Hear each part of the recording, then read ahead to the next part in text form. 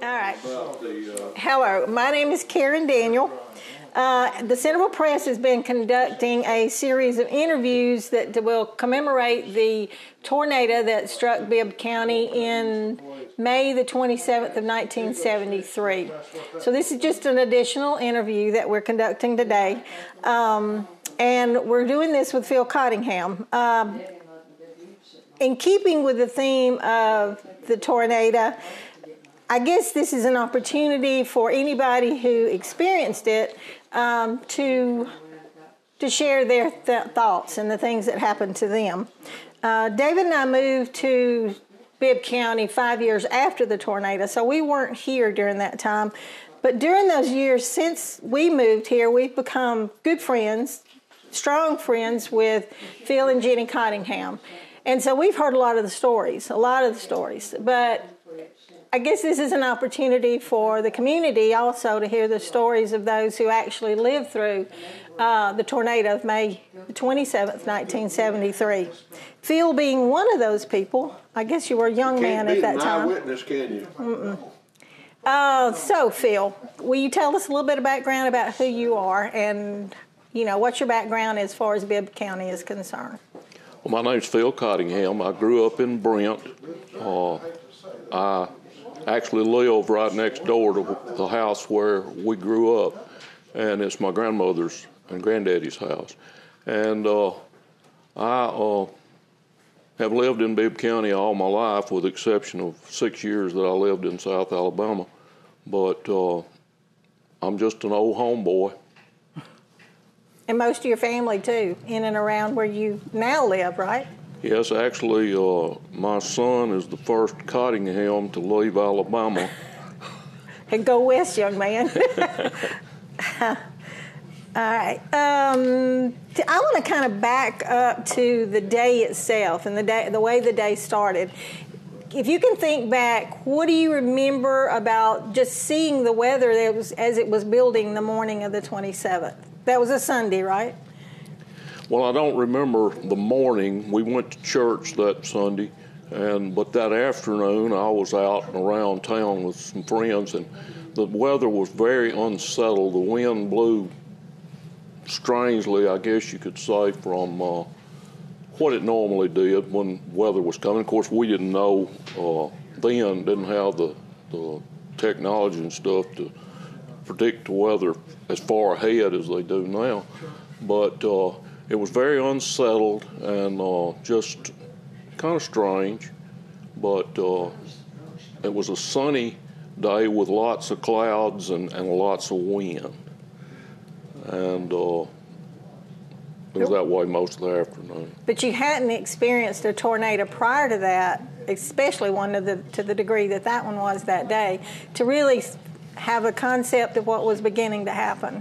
No, there'd been little tornadoes. We'd have little tornadoes, and there'd be a few trees blown down or one house somewhere with the roof blown off or something, but not just mass destruction.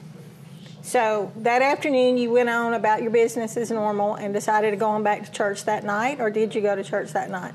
Well, I was going to church. I lived in a trailer over on Burnt Corn Hill, and I was getting ready to go to church, and I had noticed back to the south, I looked out the window and there was a real black cloud, and it was almost time to leave, and I said, well, I better go on and go now because I'll get wet, getting in church.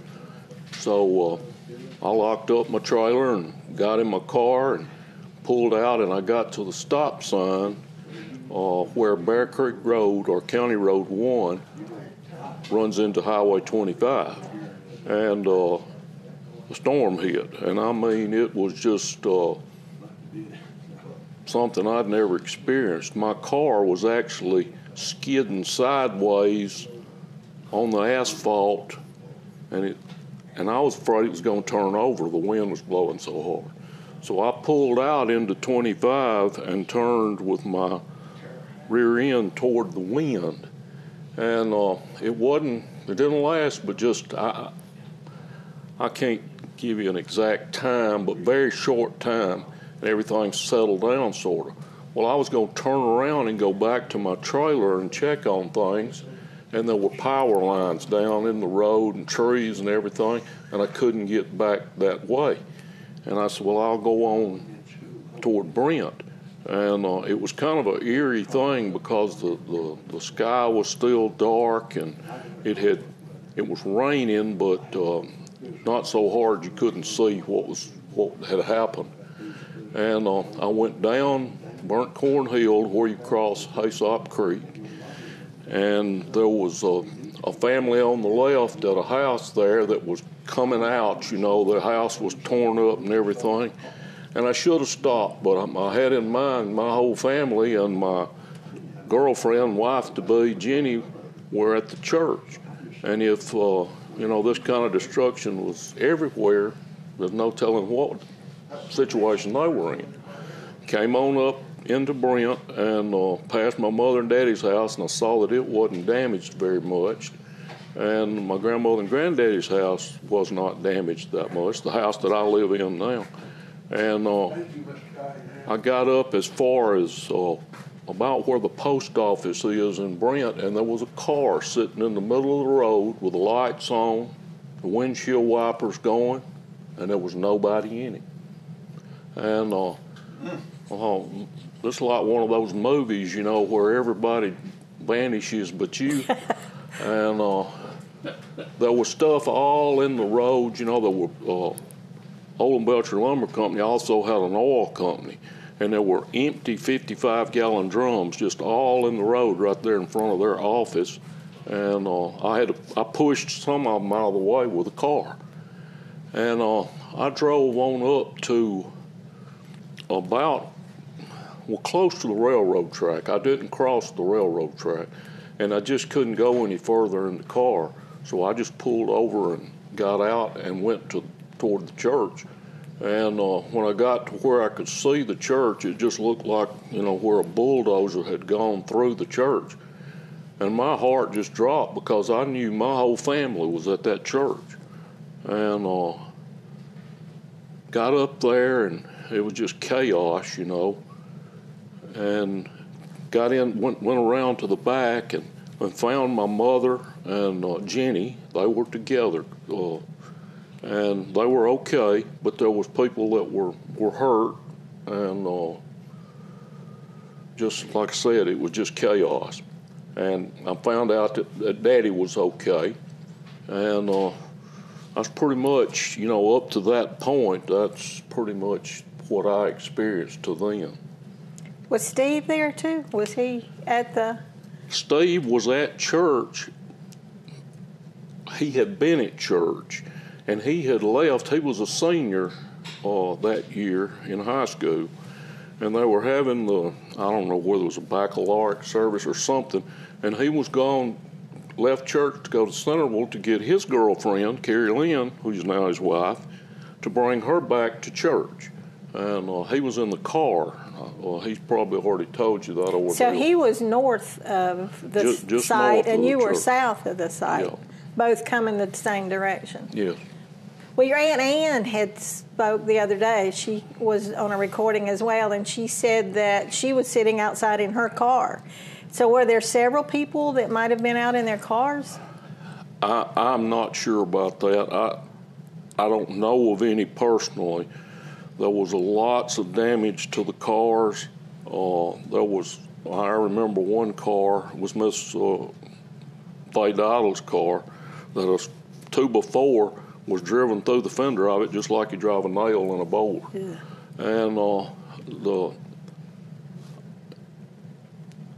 the debris, the sticks and limbs and insulation out of houses and all that kind of stuff, it broke all the windows out of the cars, and all that stuff was inside the cars.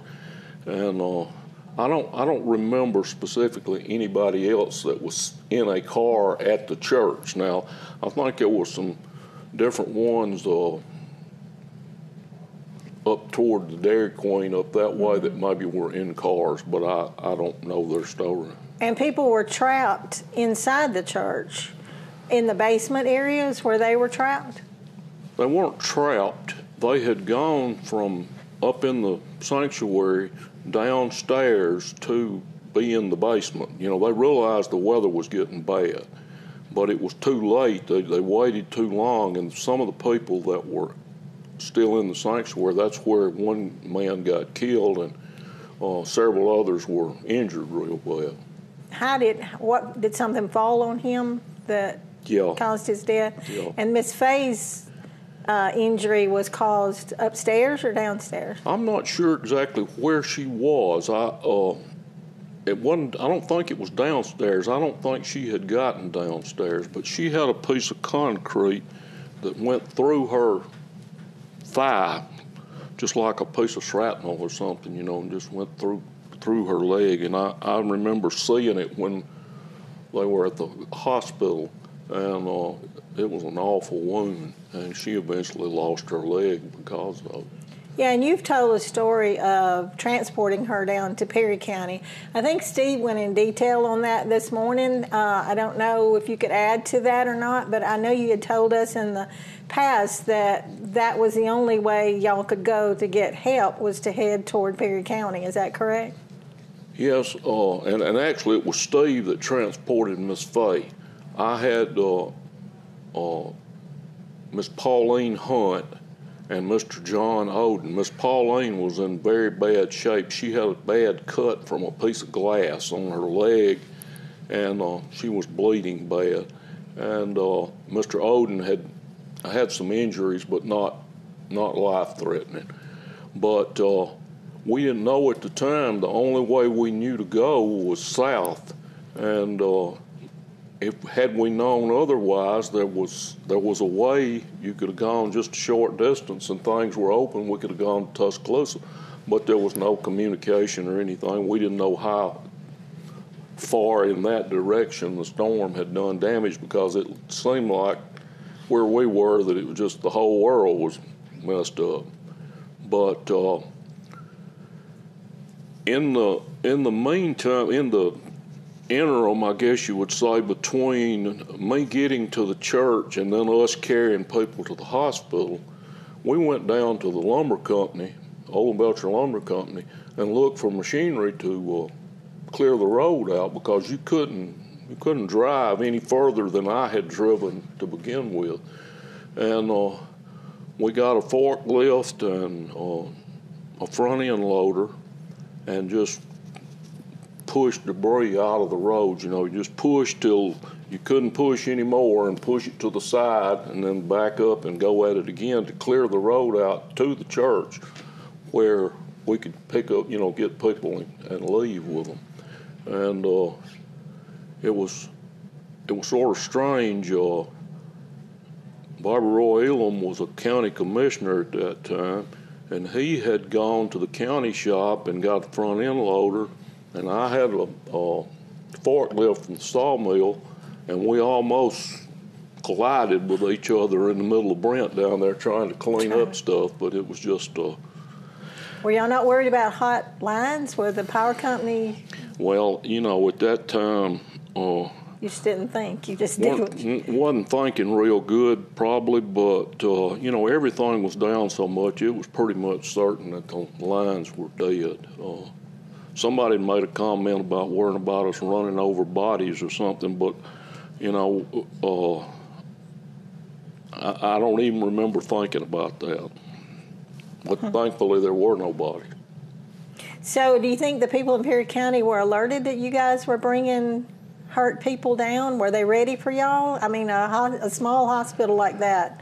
There wasn't any communication. You know, there were no cell phones. There was no landlines at that time. You know, we just, I remember when we got to Perry County to the hospital, somebody had mentioned that they had heard on the radio or TV or something that there had been a tornado in Brent. And that was the only... So maybe they were somewhat prepared. They were... Well, I don't know that they were prepared, but they knew. You know, it wasn't like today when you call Druid City and say we're bringing some bad hurt people to the emergency room. You couldn't do that back then. Yeah, 50 years ago was we were all significantly younger, weren't we? And the days following the tornado, because I think Steve had said that he'd gone off to college then in the fall, but you were still here in town at that time, right? Yeah. So in the days that followed, how long would you say it took, and just how much manpower did it take to get y'all back up and operating as a city? Gosh, I don't know. I know it was a couple of years before some of the businesses got back up and going, like the grocery stores and the drugstore and things like that. They got the service station. Brent service station was sort of the gathering point for people there, and especially the young guys in Brent. Where did the Brent service station at the Y, or where was that? No, right there by the bank. Oh, okay.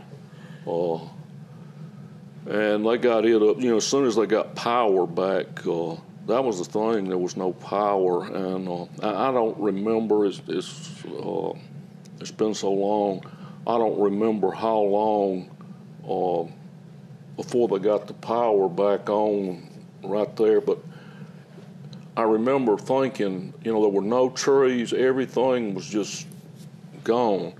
And the power company came in and put up poles in a hurry, to get things done. And some of them were crooked and leaning and things. And somebody made the comment that didn't look too good, those crooked poles.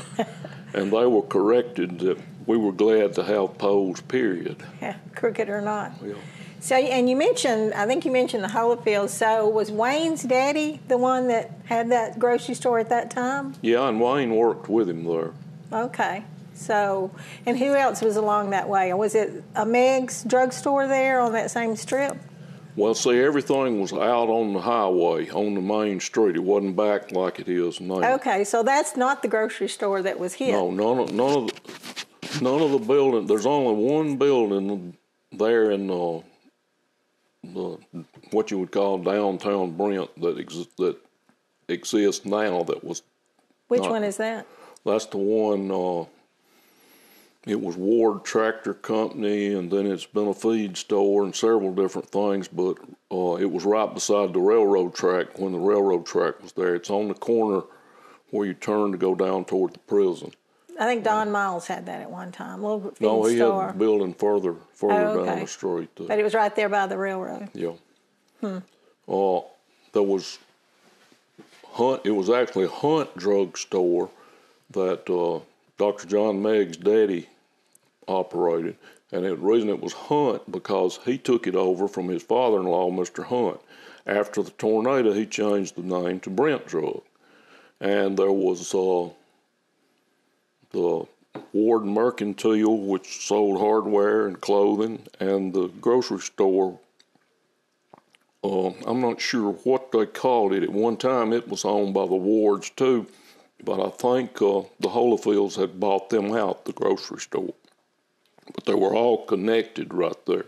And then there was, further down south, there was Lee Croy Furniture Company and the post office and Daily Fawcett Motor Company. That's where I worked. And across the street was Brent Mercantile. And there was a West End Grocery, Bibb Supply, James Hardware. James Hardware was where the wing place or fried chicken place is right there. That's where James Hardware was. And it was actually in the old original Brent Bank building. And Bibb Supply was joined on to it going down the street there. So none of those remained except that one building you mentioned. The rest of them were all well, the Lee Croy building and the post office do. I said they weren't, but they weren't damaged as much as the stuff down, in the main business area. Well, y'all had showed some pictures. David and Mike and Steve had showed some pictures that you've got laid out here. But one of these in particular, I think, is your trailer. Is that correct? Yeah, that's correct. When I finally got to go back to my trailer that night, I realized that it was gone. pretty much. It was turned upside down. The walls and roof and everything blew off of it, and turned the floor upside down so the wheels were sticking up. That one right there? Yeah. And I think these are all going to be printed in that, and that what y'all are doing. What number's on that photo? 16J. Okay. That's not much to that trailer. Not much at all. No, and the quilt that was on my bed stayed in a tree somewhere there. I guess it's that tree right there until it just rotted out of the tree. You couldn't get it down. I mean, It was the least of your worries at the time, right? Do you still have that quilt? No, like I said, it stayed up there until it rotted away. There were some strange stories at that trailer park. There was a trailer right where you turn in off of Bear Creek Road that Rudy Hayes lived in. You might know Rudy. Remember Rudy Hayes, Mike? I don't think so. Was that trailer park there then? Prentice Trailer Park? Yeah. And they got behind the couch to protect herself from the storm. They were in the trailer. And he said they pulled the couch out, got down behind the couch, and he said they felt the trailer go off of the blocks. And he said then right behind them, the wall separated from the floor, and they slid out on the ground. Oh, my gosh. And the rest of it blew away, and they weren't hurt. That's amazing. Now, there were 5 people, is that right, Mike? There was 5 people altogether that were killed? 5 died, yeah. Yeah. Where were I know one was in the church. Where were the others at? Mr. Tom Green was one. He was at his house? He was at his house over behind where my mother and daddy lived, but there are some houses just beyond the Brent project, and he lived there. And he was the old guy that was the last blacksmith in Brent. Oh, really? And what another thing that strange mentioning him, I knew some guys from Perry County that's last name was Green, but I just didn't put together the connection that they were related to him. And that night, about midnight, we were down in Brent doing something down in town, and I ran up on one of those guys from Perry County, and he asked me, he said, have you heard anything about his, he didn't say granddaddy, he called him by name. And I said, yes, he died. I said, we were at Marion Hospital, and somebody else brought him in, and he died while they were getting him out of the car. I said, and there I had told the guy that his granddaddy died just standing in the middle of the Brent in kind of a cold way, but I didn't know. Didn't have a clue who he was. And always felt bad about that. Have you seen him since then? Oh, yes, and I pretty much mention it every time I see him. Because I did. I'm sorry that I said it like I did. Well, I'm sure these interviews, along with all that they're doing to commemorate, I hesitate, you can't say celebrate, commemorate the day of the storm, is bringing back memories, I guess, to a lot of people. It's got to. It stirs thoughts that you hadn't thought about before. Can you remember people that you've had conversations with in the years since that brought something to mind that you didn't know at the time and you think, I had no idea you lived through that and what it was like for them? Well, no, not really. Most of the people that I've had contact with, we talked shortly after things happened, and I'm sorry I didn't sit down and jar my memory about that, but I think why I bring that up is one thing that David and I were aware of with Mr. Dale Black and being in church with him there, and if I'm not mistaken, he had just taken on the position at the weather station, which hadn't been built long before this happened, had it? No. And he had become here, I guess he was a meteorologist, and he was actually at the weather station. And so he had some interesting stories to tell. I wish he was still here for more reasons than one. I wish he was still around. Yeah, but he could, I'm sure, share what actually happened out there on that hilltop. From what I understand, they lost track of the tornado right before it hit the weather station. It was low under the radar. But I've heard him talk about it, but I don't know specific details.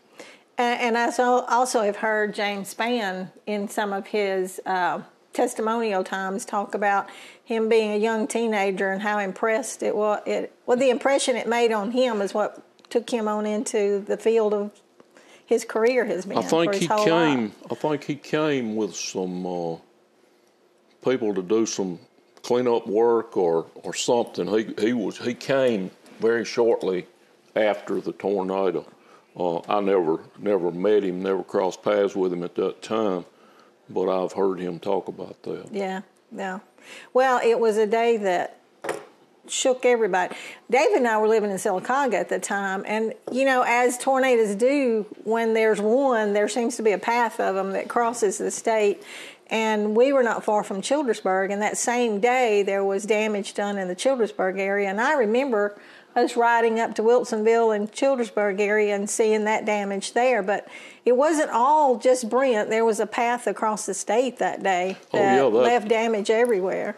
That same tornado, I think, was the same one that went through Wilsonville and Childersburg and up that way.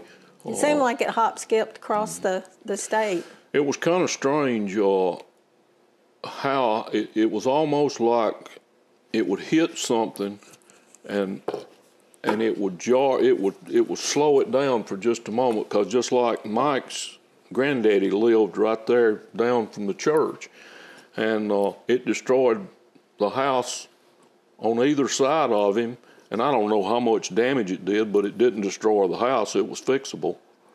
And and other places like that, it would hit something, and then it was almost like, it had to build up force again to get to the next thing. My dad said that he was out in front of the church when it was coming, and they didn't even know it was coming, And he said he looked up in the sky, and you know how you see paper or something blow up in the sky with what we call a whirlwind, and he saw something up there, and he got to looking at it, and he said it was a piece of roofing tin, long piece of roofing tin just blowing up, just floating around in the air. And he said about that time the storm got to Olin Belcher Lumber Company down there, and said it sounded like somebody was running a bush hog through a brick pile. But at that time, then he grabbed some little kid. At that time he didn't even know who it was, and carried him in the church, and they got under the back pew, which was under the balcony, and he said the little boy, when it was all over, the little boy scrambled away and ran off, and said, I found out later who it was. It was Shane Horton, but Daddy didn't know who he was at the time.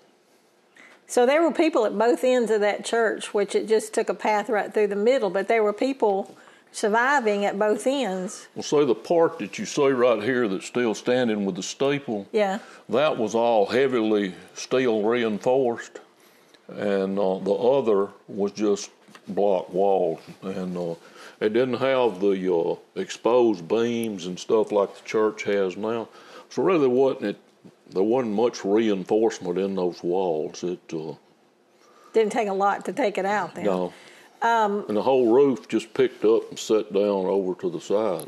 Now, what's the story about Brent Pres was wiped away completely? Is that correct? What? Brent Presbyterian. Yeah. And then McDaniel Methodist, was it damaged?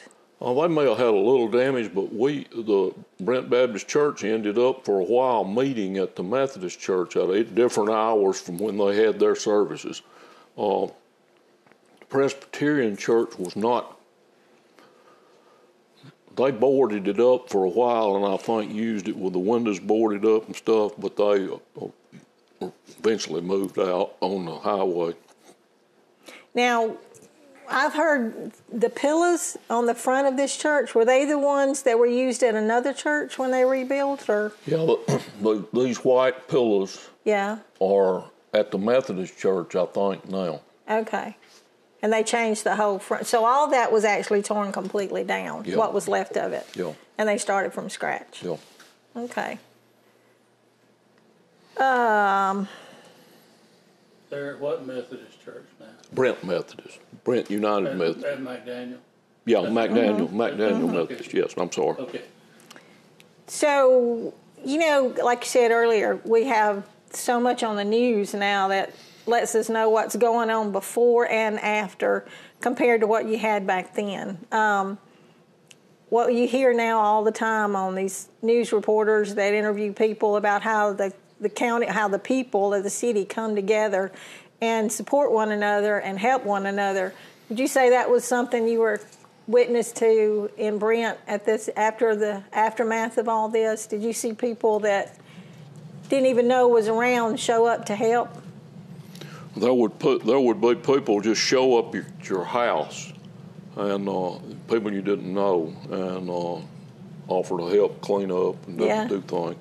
And I remember we went the day after over to the trailer park where I lived and picked up what of my stuff I could salvage.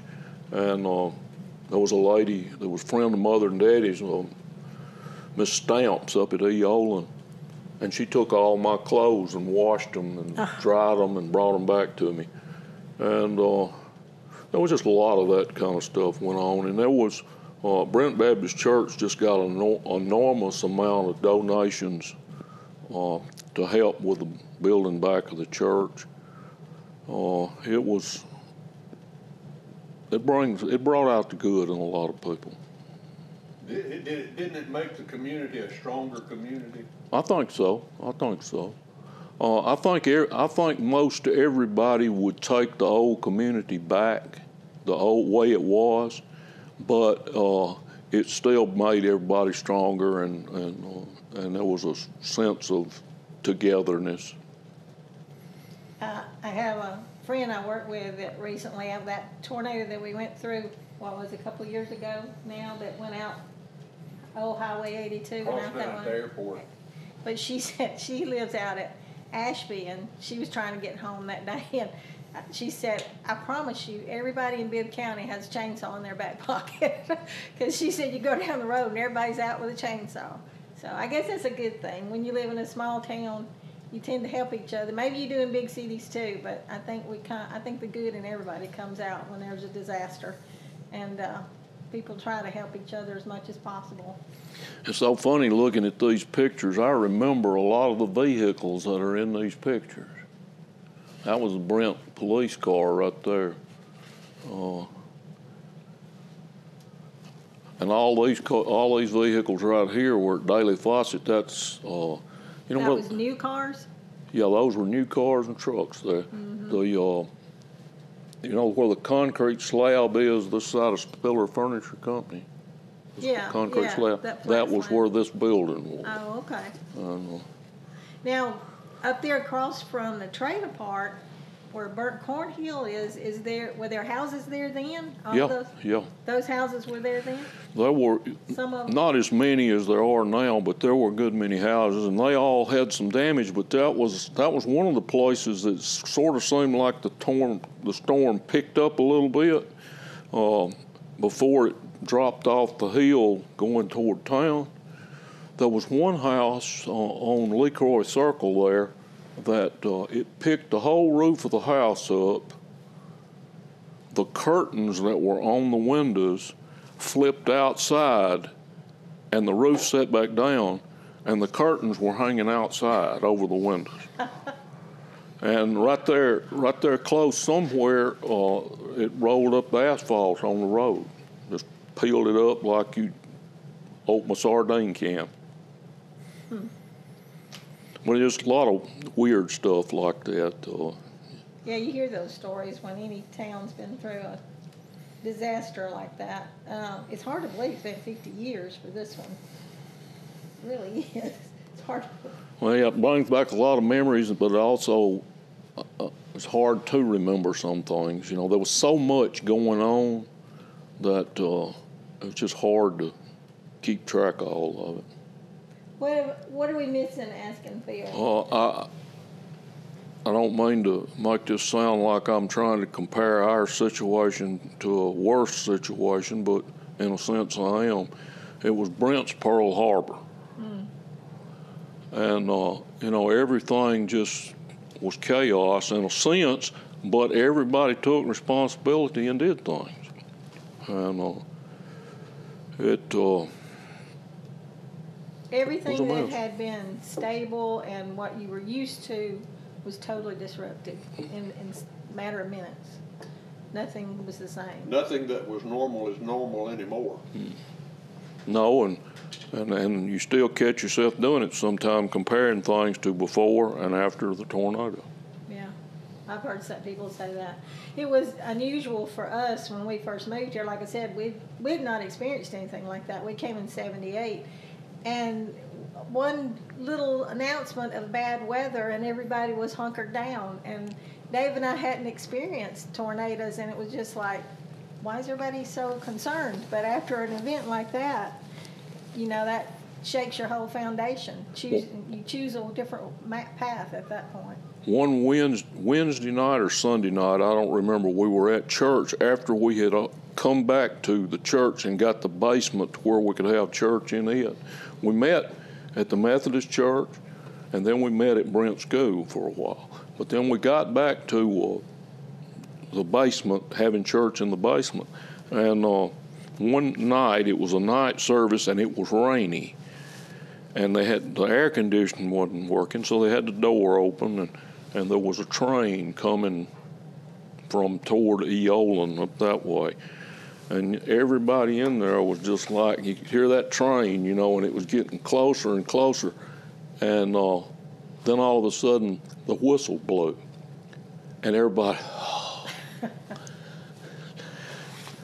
but there, you know, a lot of stuff like that. And you know, everybody went to storm shelters and everything every time a cloud came up for a long time, and it kind of gradually wore off over time. But well, this last one we had a couple of years ago, I've seen more and more storm pits being built since that one. Even people take it more serious than they once did, maybe.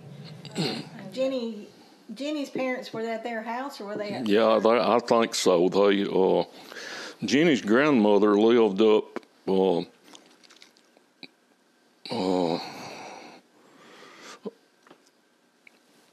past the Bible Methodist Church, up the top of the, you know where Pee Wee Cox and Linda live? Yeah. Well, across the street in a little house on the corner there. So I got her to her grandmother's house. And they came and got her from, you know, they could come around. And I don't remember a lot of, I don't know, I think they were at home, but I'm not sure. What were their names? Willard and Carol Schultz. Oh, that's Willard's, her grand? Her daddy. That's his That's my father-in-law.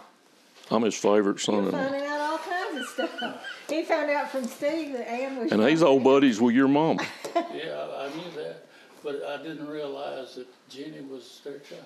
Mm-hmm. Who'd you think she was? Well, I didn't know. I was sitting around asking that. You wonder what kind of strange woman would marry me? I probably knew that, but I forgot it. See, Not just anybody. I we're forgot married, a lot of Steve. things. Hey, Bill, you're talking about marrying strange people. She recently found her diary that Oh, she kept when damn. we first started You dating. don't- Tell are her. y'all recording? Stop. I want my friend. What's this Phil got to know do with the what Brent happened. Tornado? Was I anything? have no idea. Tell Phil what you wrote in the diary after we had our first date. I have been culling out old stuff that I don't want my kids to have. And have burned a few things. So, but the one particular one that I saved, I have this long written information about what we did the night I met him. And then in capital letters at the bottom I put, he's an idiot. She married the idiot. You knew it right up front. No. She got no Doesn't say excuse. much for me, does it? When we were going through stuff down at Mama's, I found all my old report cards, and they're gone too. You burned them too. Justin, That's don't need probably to a say. good thing if the report cards are gone. Oh, me. What would you change about Brent right now if you could go back and make it different? Put it just back just like it was 50 years ago. That's where your You loved it, didn't you? But that's where your childhood memories are. I would do the same thing to my little community, and it's not there anymore. But when your childhood memories are planted there, that's what you. Well, it just changed everything. You know, it just sort of it's likened to taking down all the statues and historical things and stuff like that. You know, history's not there anymore. Except, Not always progress either, is it? No, it's not. You have pictures, don't you, of the inside of the Ward Mercantile, don't you? And to me, it's awesome just to see those old stores and how they used to operate and how anything you needed, you could get there if you. We know the little towns were all dying anyway, but it's sort of like with Brent, it was just All the same. and they survived a good while after that, but it's not much there now. And there were people that wanted to move everything.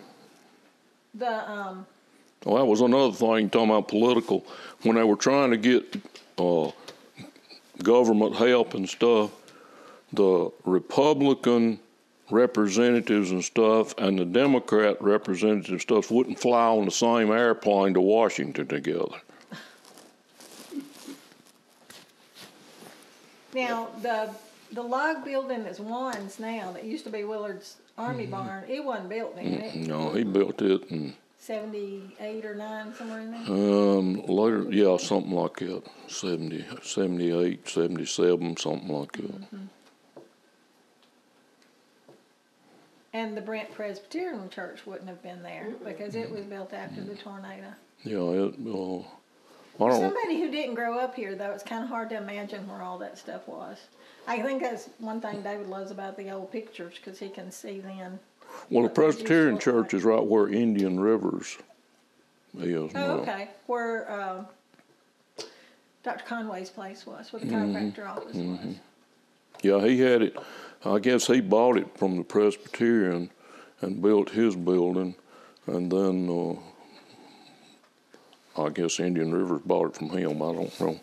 What about the house that's, didn't Brother Bob buy that house at one time? The old, has it always been right there? The old house right in front of Jan and Walters? Yeah, that was Miss Maddie Murphy's house. That was Thomas Elam's grandmother. And it didn't get damaged, or probably damaged? It may have a little bit, but not much. Must have been Not enough to change anything about it. That was another thing, like I said about Mike's daddy's house. There were some houses real close to a lot of the bad damage that somehow didn't get damaged. Macmillan Street didn't get a lot of damage, did it? Because that's where Butch and Judy lived. I don't know if they were there then. Were they? Yeah. They living there then? Yeah. Okay. Have you been in touch with Butch Huey? Yes. Is he going to come to us? Was he at Wheeler's Mountain like Yeah. you told? Okay. Yeah. And he's written a book. I'm trying to get the chapter that he wrote about the tornado. Okay. Having a little difficulty in the format he's saved it in and our being able to open it. Oh, okay. Are you still recording? Let's see. You owe me $500. I need you before you leave. You can write it off on your taxes. Are we supposed to have some kind of finale to this thing? Yeah, You know, sum it up. I'm sitting here looking at you. You got that hearing aid in your ear. Your brother had a hearing aid. Your dad had a hearing aid. I didn't know my brother had them. He finally stepped up and got him one. I noticed that, and I'm just wondering why the Cottingham family all have to have a hearing aid. Is it because y'all don't ever listen? No, it's because we listen too much. Okay. It's coming stuff we hear. Okay, how are we supposed to wrap it He up? hears everything. Thank you Well, for you have coming. to sum it up. You're the closing. You have to thank this You're man. going to take out some of these pieces. Well, You have to thank this I fella. might if you Do we sing "Y'all Come" or anything like that? Jim folks. Amazing grace. How about when the roll is called up yonder? That's When what we y'all all thought. get to heaven. Well, okay. Thanks, Phil. Appreciate you coming and doing this, because I mean, the more that the press has gotten involved in this, the more I realize that the memories that people have will all be gone if people don't record them in some way or put it down on paper or something. Because I'm sure you shared all this with Justin and Allison, and they heard you tell the stories, but it remains in their court now to pass it on to their children unless it's written down somewhere, right? What is that you once said when I say, I'll never forget the day? Exactly. Better look out. Something's coming after I'll that. never forget the day. Here comes Phil with another story. One reason I wanted to interview you today is because I feel like we have a good relationship. Jenny and I and you and David, and we've had some fun times together, and we have listened to your stories, and I think they're pretty awesome. That you hang on to that part of your life. There goes your phone. I'm sorry, I thought I had it turned off. That's his press agent. Alexander Shinar. Yeah. Thanks, Phil. Appreciate you doing this today. Thank you, and I was glad to do it. I'm glad y'all are doing what you're doing to help preserve a little of our history. Well, Phil Cottingham, I want to say a special thank you, because a long time ago when I was building a cable TV system, the young lady that's interviewing you today got upset with me and quit and said she wasn't going to work with me no more. Today she's back here at the press helping me today because she wanted to be the one to interview you. So I'm glad to have her back helping me. Well, I'm glad you let her do it.